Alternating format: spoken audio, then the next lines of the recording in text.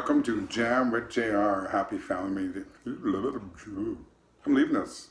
It's a blooper. I'm going to leave it. Happy Family Day. America, Horse with No Name. That's half the song, and I'll do a part 2 on this. But it's usually one of the easiest chords to learn is the E minor chord, which is just the 2nd fret of the 5th and the 4th string.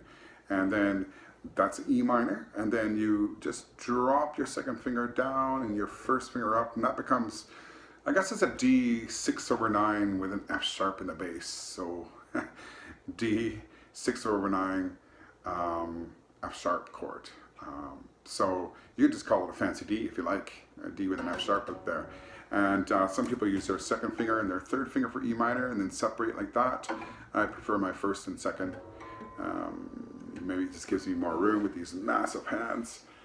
Okay, so there you go. That's Horse with No Name, and have fun with it. Don't forget to like and subscribe and support me if you can. I appreciate it. That's probably the last of the videos I'll be making this weekend. Requests and comments are appreciated, and you guys have been doing that. Thank you so much.